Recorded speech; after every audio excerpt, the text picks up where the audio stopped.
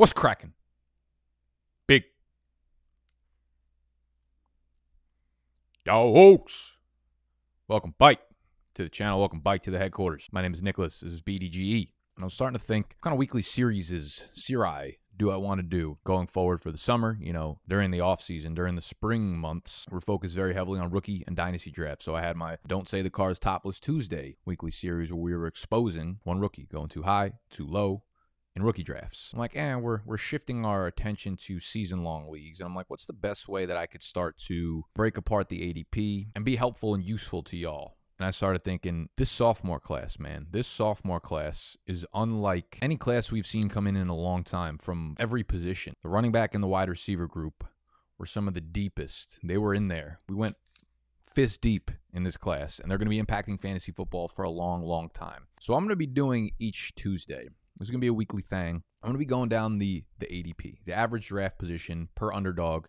I will link that down below. Free to use, free to find. And I'm going to be going one player at the running back position, one player at the wide receiver position, and we're going in depth on them, okay? So, for instance, we're starting today off with the RB1 and the wide receiver 1 per ADP, and we're just going to break them down. We're going to hit you with the big facts. We're going to slap you straight in your face hole with them. The good, the bad, where they're going in drafts, if I think they're of value, what their 2021 fantasy outlook looks like right now, and then y'all can decide what you want to do with it, all right? So today, we're going the RB1, the wide receiver 1. Next week will be the RB2 and the wide receiver 2, and so on and henceforth until drafts hit us. And by that time, we'll probably be like 12 deep, and you won't really need to know the other guys in the sophomore class. So this is going to be a sophomore series. I haven't really thought of a name, so if you've got any clever, witty names, something funny that we should run with, drop it in the comment section. While you're down there, don't ever forget to hit the thumbs up button. Lets YouTube know that you like the videos. Subscribe to the channel if you're new. We'll be doing this again weekly, but we'll be putting out videos every single week. Mock drafts yesterday. Other shits tomorrow. I don't know what I'm doing tomorrow yet. They're going to be there, and y'all are here with me, and I love you for that. But y'all know the rules. So the first thing we got to do before we kick it off is tuck our shirts in. Stop yelling. Let's see.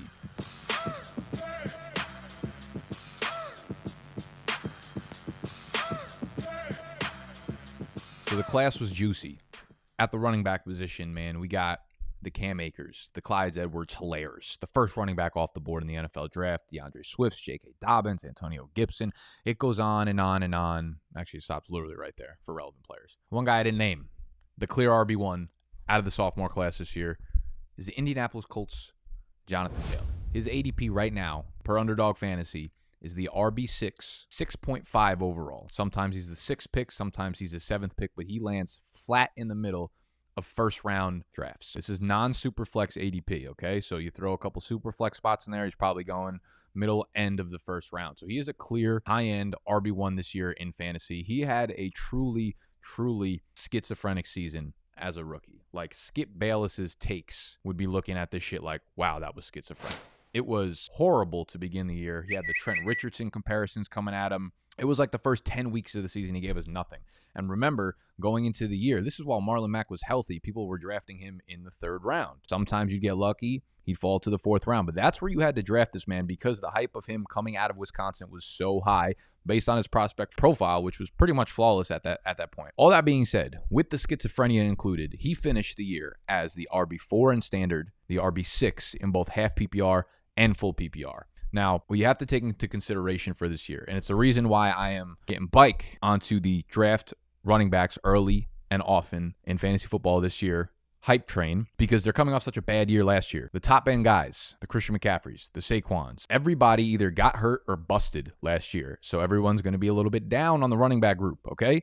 So we're going to be looking at other wide receivers to be taking at the back end of the 1st round, the early 2nd round, whatever. I'm here to say, hit it bike to bike with the running bikes. Again, we're back on that strategy, and Jonathan Taylor falls straight into that slot of guys you should be hitting early. His numbers, his raw numbers last year were impressive, okay? RB4 in standard, RB6 in the other leagues. Comes with the caveat that most of the top running backs were hurt. Final stat line, 232 carries, 1,169 rushing yards, 11 rushing touchdowns, 5 yards per carry. In the receiving game, 39 targets, caught 36 of them, 299 yards, and a tugger. Okay, here's what I mean by that. Like this was an impressive rookie season, obviously, but when you're looking at the raw stats and you're like, holy shit, he finished this high in all these categories, take it with the grain of salt. Okay, third in the NFL in rushing yards. Okay, Jonathan Taylor finished third in the NFL in rushing yards, 1,169. There was only one other year over the last 20 years, other than 2015. This was the only year that total 1,169 rushing yards would have been good for the third most rushing yards in the NFL. So again, a very down year for running back statistically. Still a good year by Taylor, but let's not get it twisted. Let's not get it crazy. And 2015 was that year where all the top running backs died, like it did this year, right? It was like Marshawn Lynch, just off the top of my head, Jamal Charles, like all these guys got hurt or they started withering away, and we had this new stock of running back coming in. All those guys got hurt. And this is very similar to that year. That was the last time that number would have been top 3 in the NFL. He also did this thing behind an elite offensive line. This was the third best run blocking line per PFF. No surprise, right? Quentin Nelson anchoring the group, and the rest of them are starting to get better and better and better. Third best run blocking line per PFF. Also, his run blocking efficiency per player profile at number 4. So you look across multiple platforms, all the ones that are doing deep dives into analytics, great offensive line. And that is what we're looking forward to. That's why we like Taylor so much. That's why we liked him coming in, and that's why we continue to like him going forward. If Marlon Mack didn't leave in week 1 with the torn Achilles, there's really no telling if Taylor would have actually finished as like a top 24, even top 30 fantasy running back, if we're going to be honest here, because Marlon Mack came out the gate fucking hot, then he got hurt, and Taylor didn't do shit for the first 10 weeks of the season. You throw Marlon Mack into that equation, and who knows what we get from Jonathan Taylor. But Mack goes down, and even then we're seeing like a full split at the running back position in Indy between Taylor, Nyheim Hines, Jordan Wilkins. The season hit a low point for Taylor in week 10 where he saw just 7 carries for 12 yards. 7 carries, 12 yards. And that was a week after he saw 6 carries in a game. So you're thinking, oh, fuck. I remember people were like, Taylor is droppable in a redraft. I never went that far, but like you had to have had concerns, obviously, if you drafted Taylor in the 3rd week or whatever, or in the 3rd round, excuse me. Then something changed, and from week 11 through the wild card game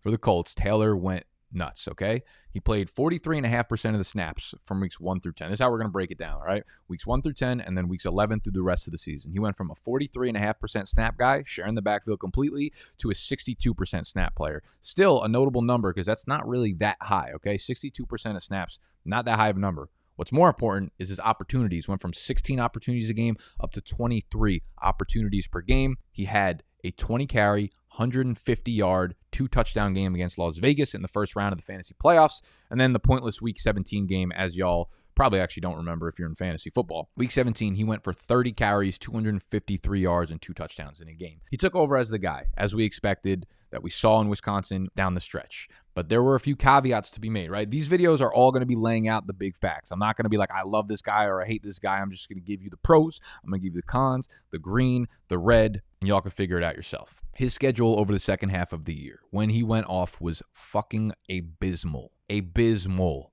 Tony, zoom in. Get my mouth. Abysmal. Green Bay, Houston, Las Vegas, Houston, Pittsburgh, Jacksonville, Buffalo.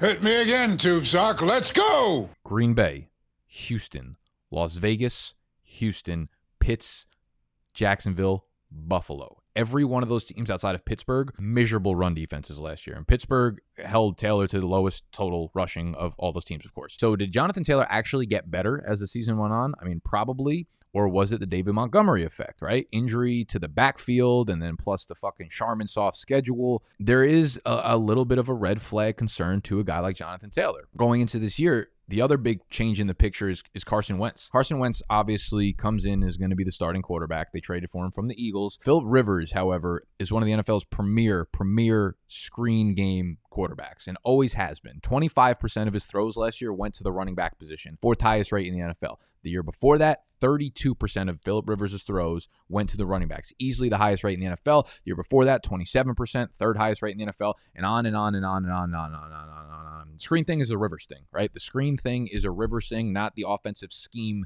thing.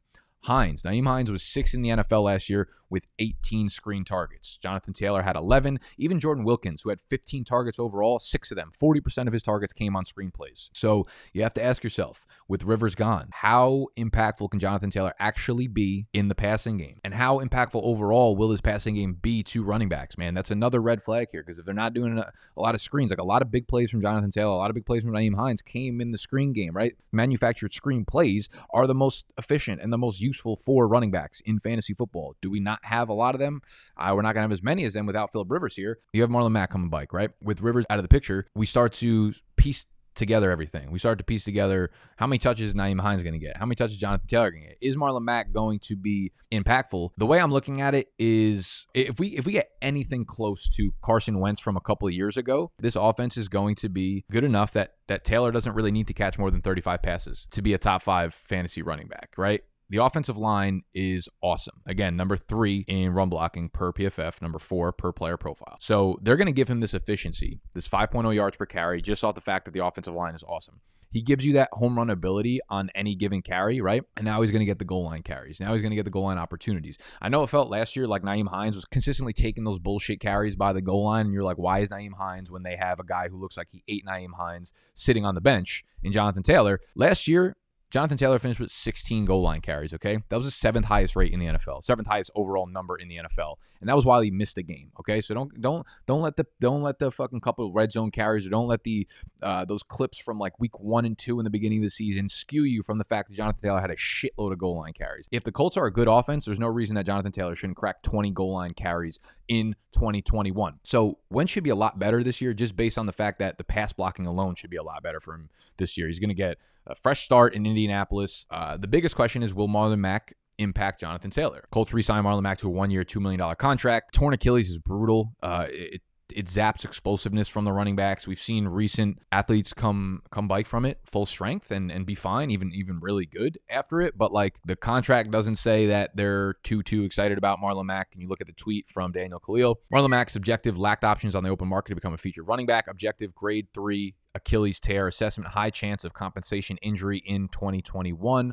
Plan Hines on third down, Taylor premier talent. He's an easy fade comes 2021. Yeah, I mean, obviously Marlon Mack's not the guy that you're trying to draft this year, but in terms of an impact, I really doubt Marlon Mack's going to be anything more than a breather back. So if you're taking Taylor, the argument has nothing to do with him being an 85% snap guy. I think we know that. Nyheim Hines is going to be used, and he's going to be used on third downs. There's going to be drives where it's a Nyheim Hines drive. The thing is, Taylor's going to have drives where he gets in for a single play because he is the only play on that drive, and he's going to rip off a 60-yard touchdown run. That's what you're drafting a guy like Jonathan Taylor for, okay? He doesn't need to be a 50-catch guy. You know, one of the videos I made last summer, and I'll update it and remake it this year, league-winning running backs, right, are guys that average 20 fantasy points per game in a single season. Most of those guys catch a lot of passes, but the ones that don't, if you're drafting a guy like Jonathan Taylor, you're drafting him to be Derrick Henry last year. You're drafting him to be Derrick Henry in 2019, or Ezekiel Elliott from 2017, or Ezekiel Elliott from 2016, right? Where their team scoring, the team offense is very good, typically top 10. Run blocking rank, top 6, right? You could see all the years of Henry and Zeke when they did not catch balls. Henry had 19 receptions last year. He had 18 the year before. Zeke in 2017 had 26 receptions. In 2016, he had 32. And I would argue Taylor probably will have more than all 4 of those single seasons right there. If you're drafting Taylor, you're drafting him because the run blocking line is awesome, so you don't necessarily need him to catch a ton of passes. The offense will score. The run blocking will be good enough that his efficiency will be super fucking high. Question just becomes, can Carson Wentz lead them to be a top 10 scoring offense this year? They were 8th last year. Most people don't know this, but the Indianapolis Colts under Phillip Rivers were 8th in the league in scoring last year, 27.9 points per game. And I think they can be a top 10 scoring offense this year. I think it will be on the back of Jonathan Taylor. Jonathan Taylor is the guy, and I'm very much okay with drafting Jonathan Taylor in the first round and being my high-end elite RB1 for fantasy in 2021. I know there's a lot of chatter now going around. I feel like it's the popular opinion to say Taylor's getting drafted too high. And maybe 6 overall is a little bit too high. Maybe that's not where I'd love to draft him. But listen, if he's your RB1, I don't think you should have any concerns. So Jonathan Taylor is the RB1 in this sophomore class, going 7th overall. The wide receiver 1 in this sophomore class is the wide receiver 6 overall, and that is Justin Jefferson, ADP of 24th overall. So he's getting picked at the 212. Going off the board, back end of the second round. Pretty much the greatest single rookie wide receiver season ever. 125 targets, 88 catches, 1,400. Say it with me. 1,400. Dude.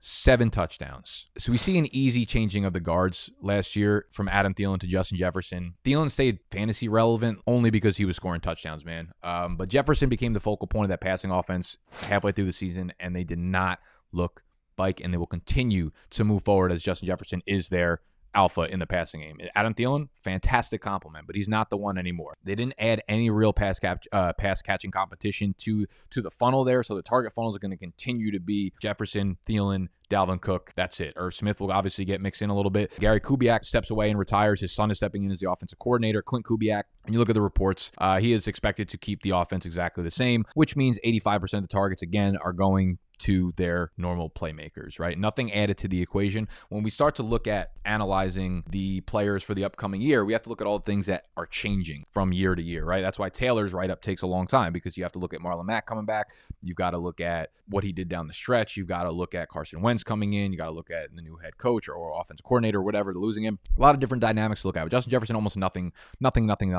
changes, okay? Over the first 8 weeks of the season, Justin Jefferson saw 5.5 targets per game, which was nearly 2 below what Adam Thielen was seeing during that stretch. Over the last half of the year, Justin Jefferson's target number shot up from 5.5 to 10.1 targets per game. That was 4 above Adam Thielen. So I expect that to be the case in 2021. And he just excels all over the field, man. When you look at Matt Harmon's reception perception chart for Justin Jefferson, look at the coverage type, man, zone, press, double coverage, didn't matter. His percentile in terms of success rate versus them, versus man, versus zone, versus press, 91st percentile versus man, 96th percentile versus press. When you look at it, man, Justin Jefferson is just a young Keenan Allen for years to come. No question about it. If I'm fading Jefferson at the back of the second round, if I'm fading him at the 212, 3-1, it is strictly because I want a running back there. It is strictly a roster construction strategy type draft pick. It is not because I'm expecting a different performance. I'm not going to look at the fucking analytics and say he's due for regression. None of that fucking coward peasant bullshit. If you're fading Justin Jefferson, it is strictly because you'd rather take a running back there, which will happen most of the time for me in my drafts. But Jefferson at the 212, fantastic draft pick, wide receiver 1. Yes, this is a run-first offense, and that is okay to draft wide receivers in run-first offenses that have target funnel passing games, and this is that. It's Justin Jefferson, it's Adam Thielen, and it is the running back, Dalvin Cook. Those are the guys who get the targets, which means your fantasy wide receiver 1 is the one getting the target here. You got Jonathan Taylor, you got Justin Jefferson as the RB1 and the wide receiver 1 in this absolutely loaded sophomore class. So we'll be back tomorrow for a different fantasy video, but next week to cover this class RB2 and wide receiver 2, I believe is Cam Akers and CeeDee Lamb off the top of my head. So we'll break them down in depth. If you enjoyed the video, let me know what you're doing with these two guys. Is Taylor getting drafted too high for you? Is Justin Jefferson going too low for you? Are you fading either of them? If so, why? Drop the big facts down below. Hit the thumbs up button if you enjoyed. Subscribe to the channel if you are new. And I'll see y'all tomorrow. Peace.